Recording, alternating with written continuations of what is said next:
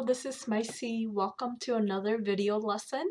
I teach in both English and Hmong for each video lesson.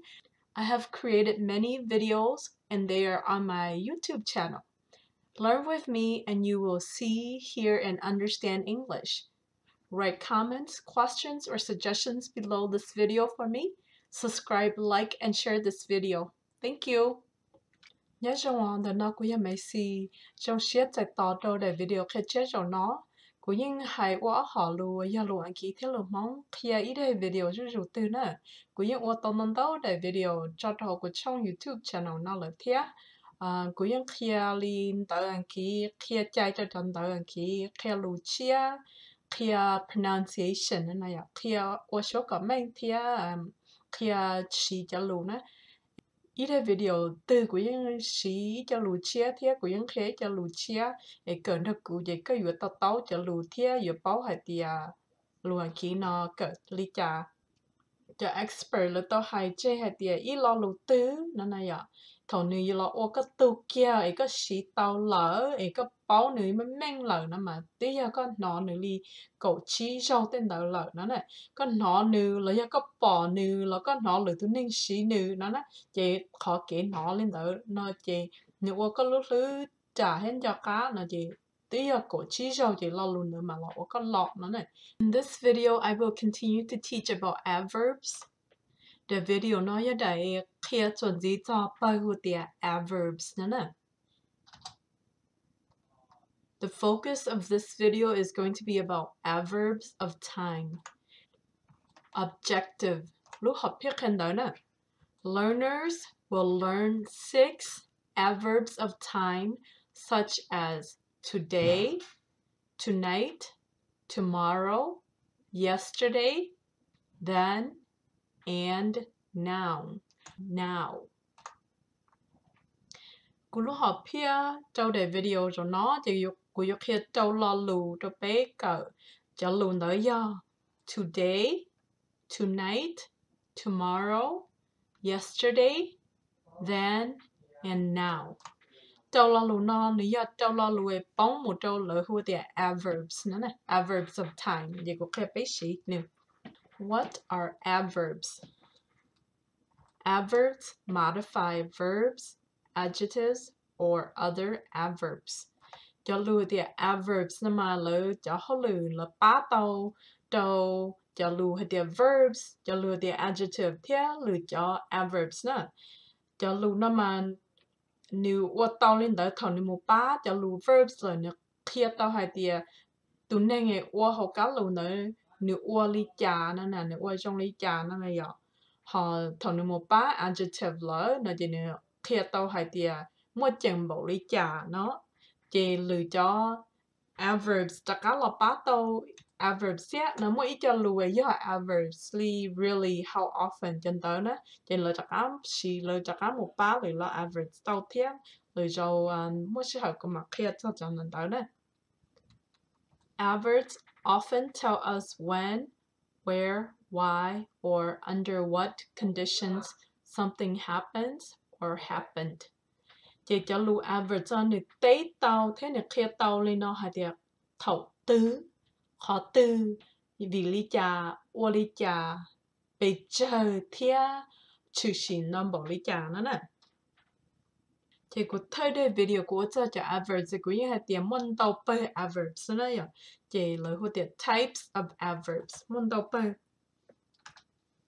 Bởi thì ý là adverbs of time. Cho lưu in kia tàu thì she hở nó nè. Adverbs of frequency. Cho lưu in kia tàu thì trừ xin nó bỏ lý trà. Adverbs of place. Cho lưu in kia tàu thì khó chờ nó này ạ. Adverbs of manner. Kia tàu hay thì khó uốn đó ô tàu lý trà này cho lý trà nó.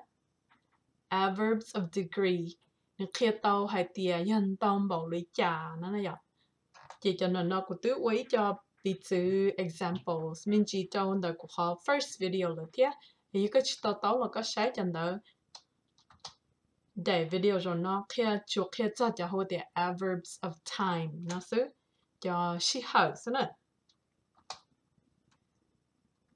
Adverbs of time tell you when something happened. They express a point in time. Để cho lưu hữu địa adverbs of time nó kia tao lúc xí hở nó kia tao từ có và giờ từ nhận cá luôn đó hay tiệt lúc xí hở đó cá lùi quan chỉ xin đó lo lù quan đó nữ họ quan tao lúc xí hở từ nó nè chỉ ta lý nữ cứ khó cái quan đó cho xí hở nó mà chủ yếu là ý dâu là hữu địa a point in time là chưa chỉ xí lúc xí hở mà mình bây giờ mà thả địa yếu lý trả thiết ví dụ nè cá lù nó hay Today I am going to visit my mother in La Crosse. Lúc nó cô yêu một sai của nhà hậu lúc gió La Crosse. Có yêu bảo hay tiệt lo lu adverbs ya lo tứ nó chỉ có lo new li nó vì của kia cho hay tiệt có xí lo lu when nó when cái chữ new thì hậu cá lu nó when nó ya thầu tư là lúc xí hậu tư nó nè cá lu nó mỗi ít lo lu này tết tao lo lu nó nè lo lu new nó thầu tư của yêu một sai của nhà today của ya new nó này ya nếu nó dân nó của một sách của nhiệt là nữ tết tao lên nó xuân dĩ mũ I cleaned my house yesterday của tư của lúc chế năm họ và các bố để lo lu tư ya lo lu adverb tại vì nó của chẳng kia cho lu tại vì nó của chẳng kia cho hồ địa time nó này vậy chỉ biết chỉ lo lu when nó chắc là một new when did I clean my house đầu tư của tư của lúc chế yesterday yeah năm mò yeah lúc xí hồi của lúc chế là nè I would like to eat dinner now của sáng năm mò trâu ta xí nó kia lo lù tứ cho lo lù tế tao hay tiề lúc xí hồi tứ ya lúc xí hồi của sáng năm mò ta xí nó kia hả nó nè ôi dân now Adverbs of time usage. Bé xí cho lù nó lý trả nó nè. Và thì talk about the past. Cho adverbs of time nó bé xí cho là một thả cho giá ta. Cho lù lý yesterday năm mò. The day before yesterday nú mò nó.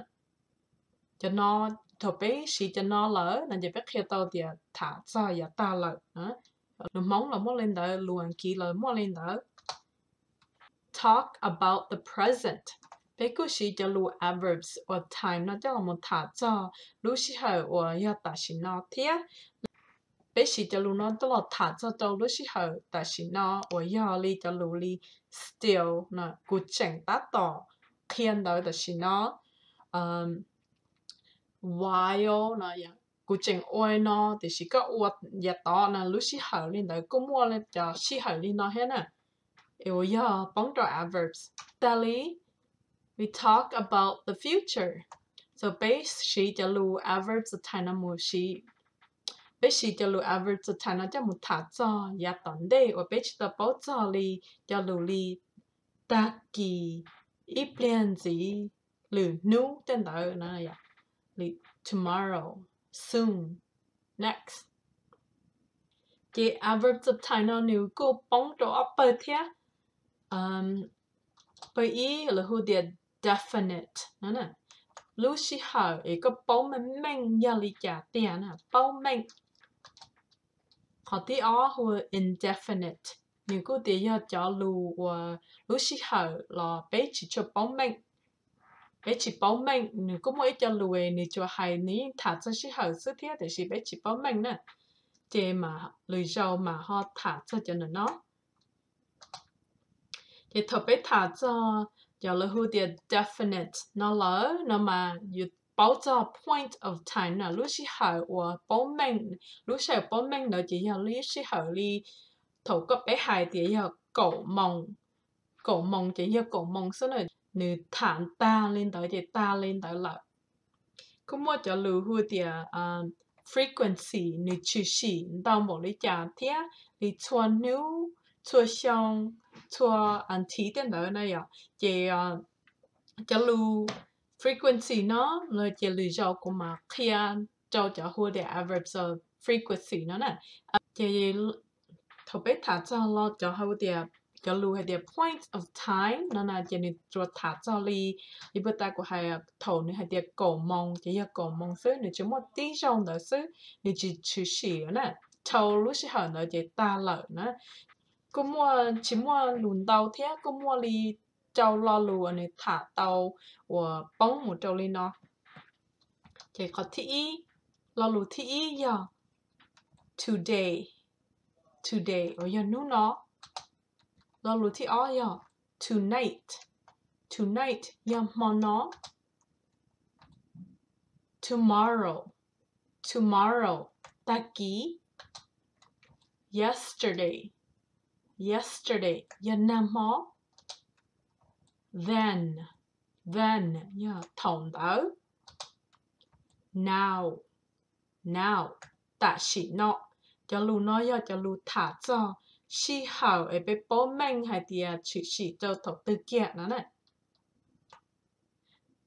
chuẩn gì muốn yếu thả cho adverbs of time placement nó này placement nó chỉ như nhỏ cho có chơi từ tiền hỏi cả lù nó này chỉ cho nên lù adverbs nó mà lù trả lò lù nhón bèn đây nhón đôn ra nhón đặt cá tàu nè cho lù hùa tiền adverbs of time nó mà nếu mua ốc có chơi này nhón lấy này nhón cho bèn đây lò nhón đặt cá tàu chỉ có mở thả tiền giờ lý trả tiền ví dụ cá lù của sau nó today I am going to visit my mother in La Crosse.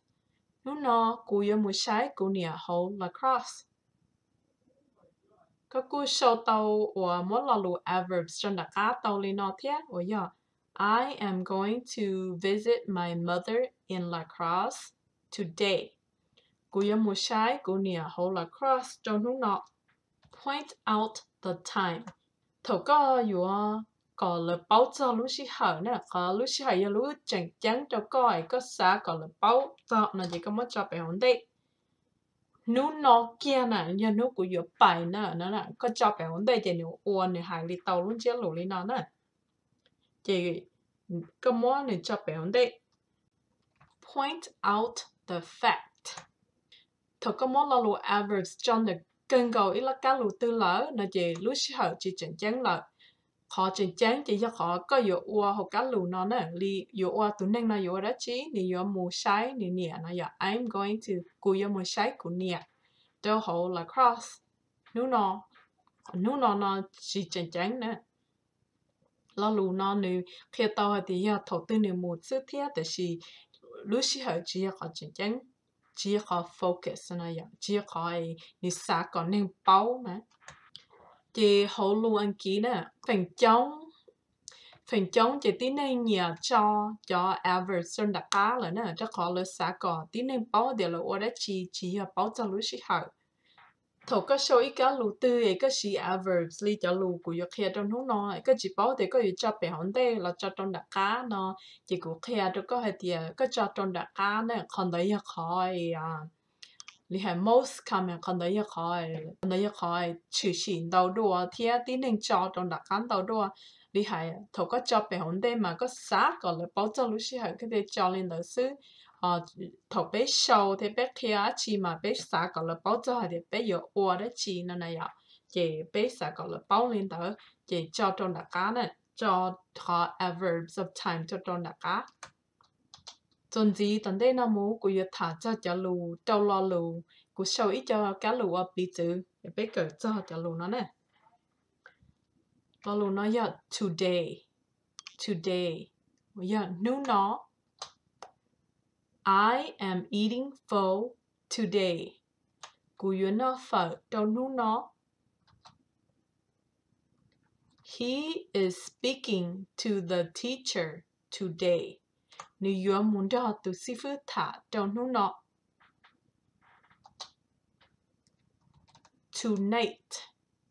tonight là món nọ I am eating pho tonight cú yêu nó phở trong món nọ She is speaking to the teacher tonight. Nửa muốn đo từ sư phụ thả trong món nó. Tomorrow. Tomorrow. Yotaki.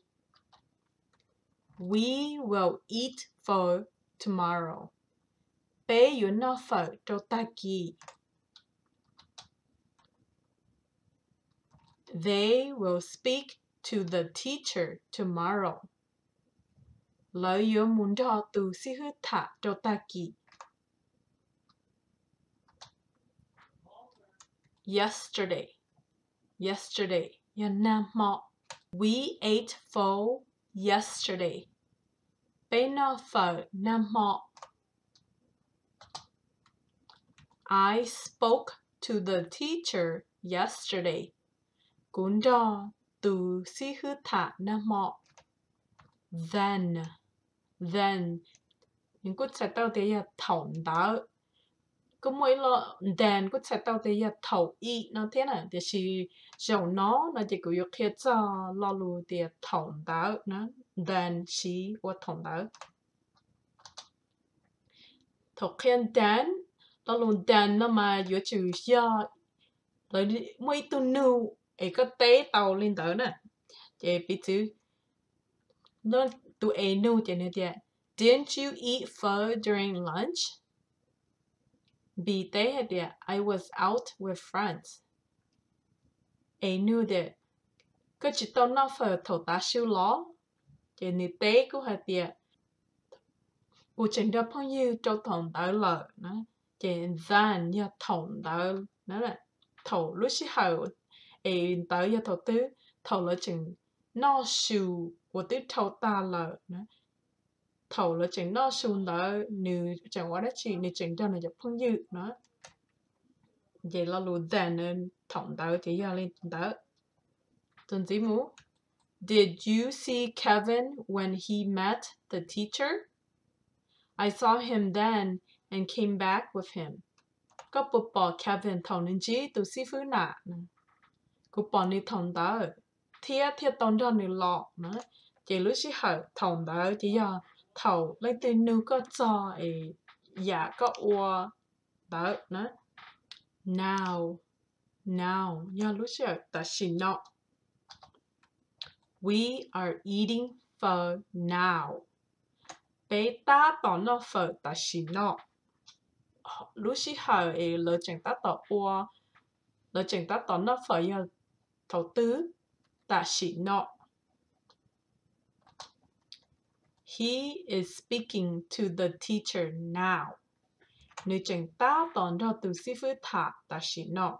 Lúc xí hở và nếu cho từ sư phụ thả do thầu tứ ta xin nọ.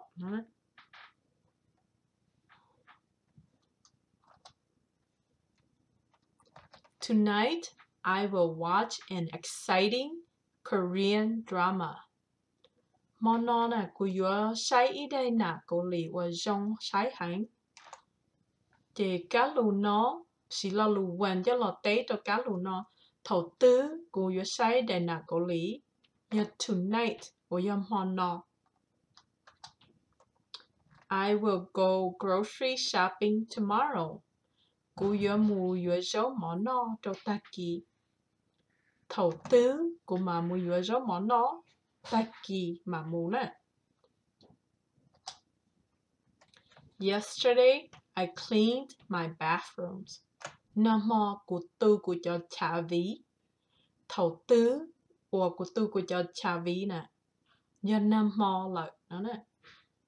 I would like some help with dinner now. Cô sa tao cái bá ô mò cho ta xin nọ nè. Thầu tư của mà sa tao cái bá ta xin nọ nè. Video nó của Qhia Adverbs cho chị chắc Adverbs của Qhia cho để video nó. Giờ cho lù nó. Or giờ today, tonight, tomorrow, yesterday, then, now. Cô và hai tia có yếu cờ tao cho lù nó. Để video nó một bác có xí lỡ thiết. Thanks for learning with me. See you next time. Một châu có là cần đó cũng nè. Xin chí đồ lý giàu á.